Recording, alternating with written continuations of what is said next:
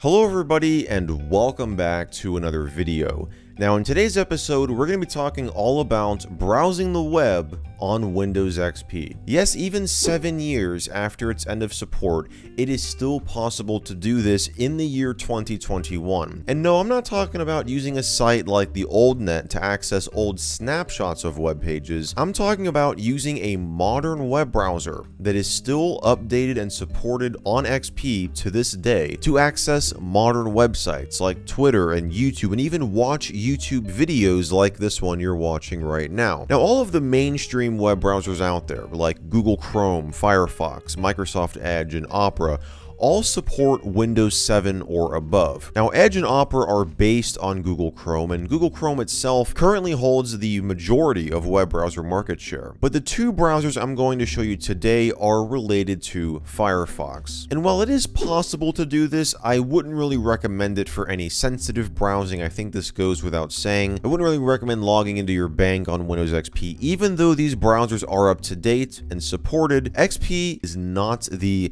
most secure operating system today by any means. Now, my criteria in selecting these browsers really came down to three major things. Number one, I wanted a browser whose newest version runs natively on Windows XP. Now, it is possible to just go and download an old version of Google Chrome or Firefox, etc., but that defeats the entire purpose of what we're trying to do here. I don't want a version of a web browser that is out of date and potentially has security vulnerabilities. Number two, I want the browser to have had a new version released within the last year. And number three, I wanted to avoid Chromium-based browsers, mainly because Chrome is a huge memory hog, as we all know. And chances are, if you have a Windows XP computer, you're going to be limited to 4 GB of memory due to the limitations of the 32-bit architecture. Now, there are exceptions to this, especially the 64-bit release of Windows XP, but in the vast majority of circumstances, 4 GB of memory is going to be the maximum amount that you can use on your XP machine. In the end, I settled on two web browsers to demonstrate today: MyPal and Chameleon. We're going to start out with MyPal. I've got the web page loaded up right here in Internet Explorer 8.0.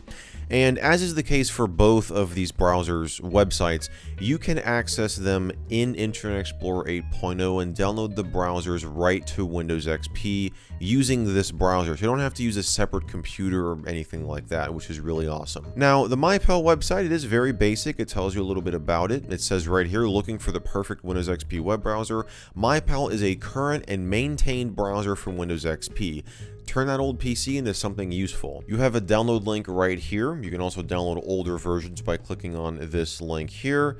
And there is a 64-bit release as well if you happen to be using the 64-bit release of XP, or if you happen to be running this on a newer operating system. Now, MyPal is based off of Pale Moon, which itself is based off of Mozilla Firefox. Now again, you could go and just download an old version of Pale Moon, but again, that defeats the entire purpose of this video, because the latest version of Pale Moon requires Windows 7 or above. It does not support Windows XP. So without any further ado, let's just go ahead and take a look at MyPal. So I've got the browser downloaded right here. We can just launch the launch it from the shortcut on the desktop, and this is what it looks like. Now, one of the things I really love about this browser is its modern design. It really looks like a modern version of Firefox. You've got similar looking buttons over here. You've got animations when you click on things like the HTTPS information up here. And of course, we can view the current certificate for DuckDuckGo here if we want to. But just, you got animations. You've got a nice new tab. Going to Help and About reports the version as 28.14.2. It also, once again, says it's based off of Pale Moon, and it was adapted for Windows XP and Server 2003. We can also view the source code by clicking on the GitHub link right here, which will take you to its github.io page, though we can actually view the source code by clicking on this link right here. Now, the latest version, 29.0.1, was released about a month ago in February of 2021. But as you just saw, this is not the version that we're currently using. That's because the version offered for download on the website is still 28.14.2. So that's just the version we're using for this video. Now going to about, which will display the about information, identifies the Firefox version as 68.9. Now what's interesting is the latest version, 29.0.1, identifies it as 68.0, which was released sometime in 2019. 68.9 was released in June of 2020. Now the current version of Firefox is 86.0, as you can see right here. This is the Firefox About window on my main computer running Windows 10. And because this is a modern browser, we can access websites like YouTube. I can go to my YouTube channel here, and you can see that the page loads really without any issues. All of the images and thumbnails display properly. There's no weird formatting errors or anything like that. And we can even play back video. Like here's my channel trailer right here, the AT&T video phone video. And we can play it, and you'll see it plays back in a very good frame rate. It's very smooth playback. There's no stuttering at all. You will notice a bit of lag when you go into full screen, for example, but overall, it plays back really well. Now, granted, I did give this virtual machine 4 GB of RAM to basically give us the best possible experience here.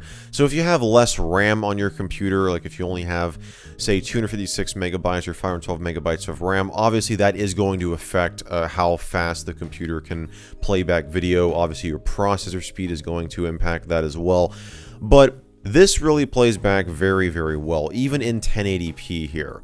That is currently the resolution this is set to. I can set it to 720p if we want to. And even go to the video watch page. Let's just do that here.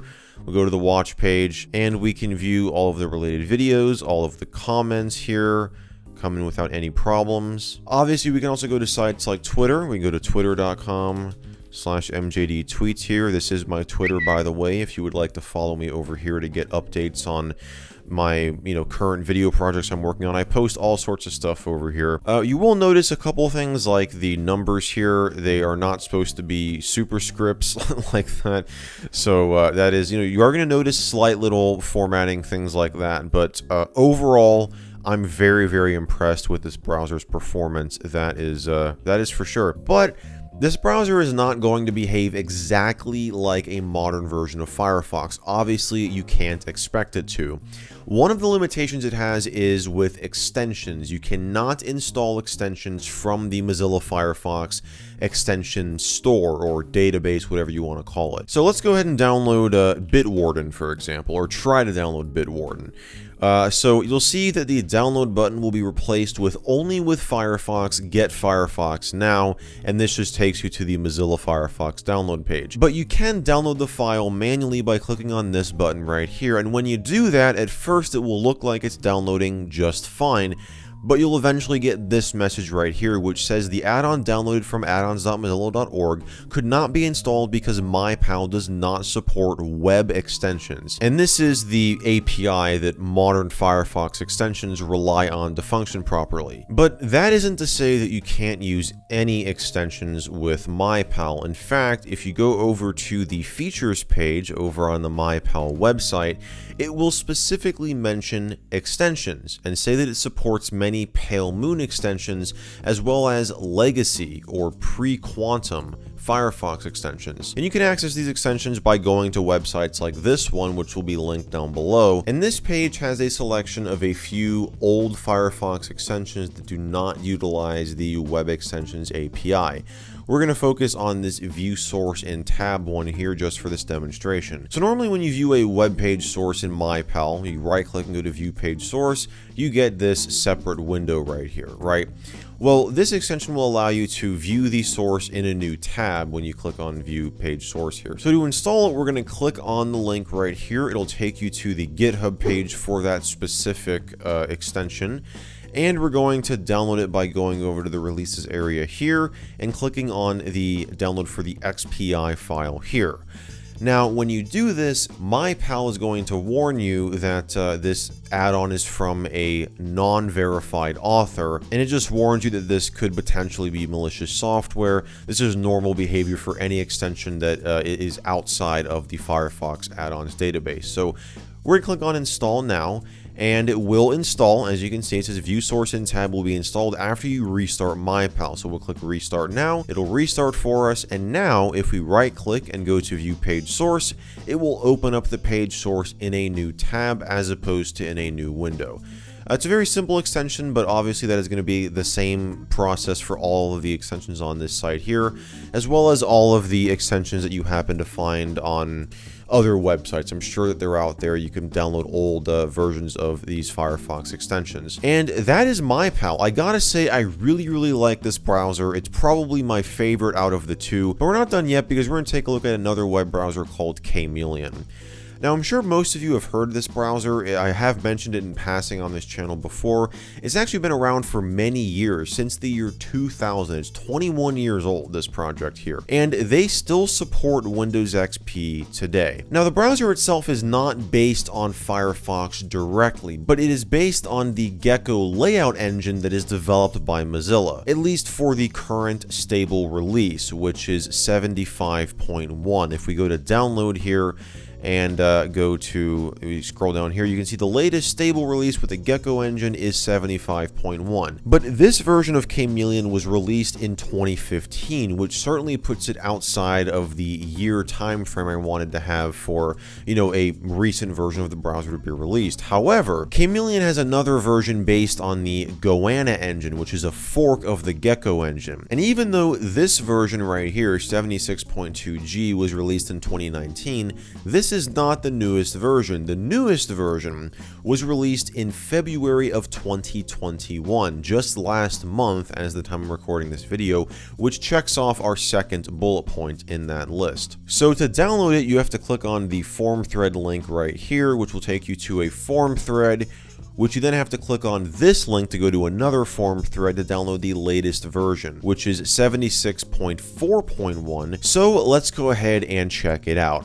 Now, when you download it, unlike in the case of MyPal, it doesn't download an installer. It downloads a 7Z file that contains a installation of Chameleon right here, and to run it you want to click on chameleon.exe, and this is what Chameleon looks like. It has a very simplistic design. It really fits in well with Windows XP's design language, and this is because the Chameleon uses the native Windows API for its user interface, as opposed to Zool, which is the API that Firefox and other Mozilla browsers use. And this also contributes to less resource usage by Chameleon than other browsers like MyPal. Just to show you this, we're going to go to duck.com here, or duck.go, and we're going to also open up MyPal, and just for comparison's sake, we're going to remove the add-on that we just installed. So we will remove the view source in new tab extension. So this is a vanilla version of MyPal here.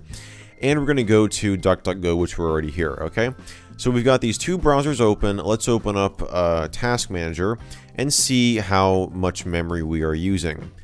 And you'll see that MyPal is using around 134 megabytes of memory, whereas Chameleon is using 89 megabytes of memory, just in loading this one web page right here. And you'll notice this also when we go to YouTube. Let's go to YouTube here, and we'll go to my channel on here as well. And you'll see that obviously the memory usage will increase, but MyPal will still utilize more memory than Chameleon, though they do come pretty close on a site like YouTube, as you can see, but Chameleon still utilizes less memory on average, even with playing back a video here, than MyPal does. So yes, and this is just like a basic test, obviously, but if you're really looking for a browser that is pretty light on memory usage, I would recommend Chameleon. But the user interface is more simplistic. You don't really have any of those fancy animations like you do in MyPal, but it still works just fine. It even has some nice features like this privacy bar right here. Now, what this does is it allows you to disable things like cookies, JavaScript, pop-ups, and images on web pages. So I just have this all disabled. Let's reload the page here, and you'll notice that the web page becomes unusable now because we have all of this stuff disabled. But if you want to access a web page and not have any images display or not have any JavaScript run in the background, you can absolutely disable all of that. We'll just undo that so we can actually view the page here. DuckDuckGo would be a better example of this because, let me just do a search for Michael MJD here. DuckDuckGo has a non-JavaScript page, so if we disable JavaScript and refresh, you see it says right there, you're being redirected to the non-JavaScript site. And so here is the non-JavaScript version of DuckDuckGo. We can also uncheck images here, or disallow images and reload, and now no images will display. So yes, this is a pretty nice privacy feature that sets Chameleon apart from MyPal. But just like MyPal, you're not going to be able to use Firefox add-ons from the Firefox add-ons database. We'll just uncheck this here so we can actually load the page properly. You'll see the exact same thing. You get the only with Firefox, get Firefox now button here, which just takes you to the Firefox download page. And clicking on download file doesn't do anything. There's not going to be like an animation or an installation process pop out up here like you have in MyPal that just fails. It doesn't do anything at all. Now with Chameleon, there are a set of extensions that you can download from the Chameleon extension database, which you can access by going to this link here. And these are extensions that work in the Chameleon browser, obviously. But to install them, you have to install the Chameleon Extensions Manager, which is a separate program. Now, this does not come included with Chameleon by default. This add-ons button up here is not normally going to be here. I just already have this installed, that's why it shows up here. This is the Chameleon Extension Manager right here, but to get this, you have to download the version of it right here, either the NT or the 9X version, and you'll get a zip file that contains a bunch of files that you want to drag into your installation folder here. So like this is the manager exe file right here. But once you have it installed, you can go to the Chameleon Extensions Central here. Let's go to K plugins, which are special Chameleon plugins, and let's get the search bar. So one of the other things that Chameleon doesn't have is it does not have a search bar up here. Now you can just do a search right from the address bar, but if you like having a separate search bar, you can download this extension right here. So we can click on it here, and it will download the 7z file, which you can open up by going to here and then clicking on Run Installer and then search for the 7z file. Or you can right click on it and go to KM extension, and that will just download it for you right here and install it automatically. So now it will restart Chameleon, and you'll see we have the search bar up here, though it doesn't really display fully. We have to drag it here. So we'll do that. And here is the search bar. So we can once again just do a search for Michael MJD if we want to. The default search engine in both of these browsers, by the way, is DuckDuckGo. You can obviously change that if you want to. I personally use DuckDuckGo. It's a pretty great search engine, but yes, you can change it if you want to. And if you're curious, the version of Firefox that Chameleon reports here is version 52.9, which is from 2018. That is definitely a bit older than the version reported in MyPal, but it's still a pretty recent version of Firefox, considering that, again, this is Windows XP. And just to show you, we can go to YouTube once again, and just like on MyPal, all of the thumbnail images display properly, the layout of the site is totally normal, and we can go and watch YouTube videos. Like here's my ATT video phone video once again. Obviously you saw this in the performance demo earlier, but the video plays back. It's currently playing back in 1080p, and it plays back at, you know, the proper frame rate. We can make it full screen again, and there it is. We can scrub through the video. We can get those little, you know, previews as we do so. We can scrub to, say, 9 minutes and 26 seconds in, and there we go. So yeah, I mean, and again, you will notice some mild stuttering with the video, but overall, it plays back very, very well. Again, this is, you know, I have 4 GB of RAM, and this is a virtual machine. Obviously, your mileage is going to vary depending on what your physical hardware is if you're doing this on a physical Windows XP computer. But there you have it, guys. Those are 2 web browsers that you can use in 2021 to still browse the web on Windows XP. I hope you all enjoyed this video. If you did, definitely be sure to give it a thumbs up. Be sure to get subscribed down below and turn on those channel notifications if you haven't already to get notified whenever I upload a new video, which I do multiple times every single week on this channel. And as always, I want to thank you all so much for watching, and I will see you in the next video.